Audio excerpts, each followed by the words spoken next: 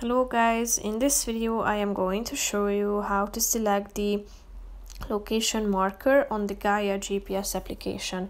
But first I just want to mention, don't forget to subscribe to my channel, because at 10,000 subscribers I am going to show you my whole YouTube revenue statistics and growth strategy, how to make money online. So let's jump into it. First of all, open the application on your phone.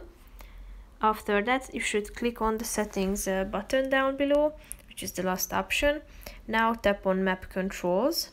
Scroll down till you find the location marker option. And here you should select which one you would like to use. So click on the relevant one, and if you go back, you will be able to see that it has been changed. So